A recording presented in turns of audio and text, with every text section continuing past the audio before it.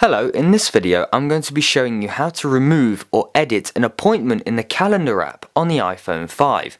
Now first of all, let's locate the application itself. Mine is on the top, so I'm going to open the application.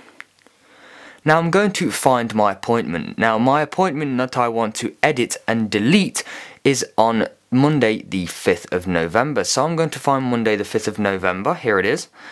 And as you can see, there's a little dot below the 5th letting me know that I do have an appointment set for that day. So I'm going to tap it, and there is my appointment. So to edit my appointment, I will tap it, and then I will simply click the very easy to follow edit button in the top right corner. So as I tap edit, it allows me to change absolute anything I want exactly the same way as I set it up. So if I want to change the name, for example, I put dentist, maybe it was a mistake and it was an optician appointment, I can change the name just by tapping the name, retyping,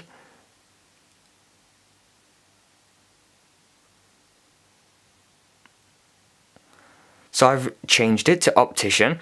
I can then hit done and my appointment is changed. However, if I want to totally get rid of it, tap edit, scroll to the bottom, and there's a red button that says delete event. So I'm going to tap delete event.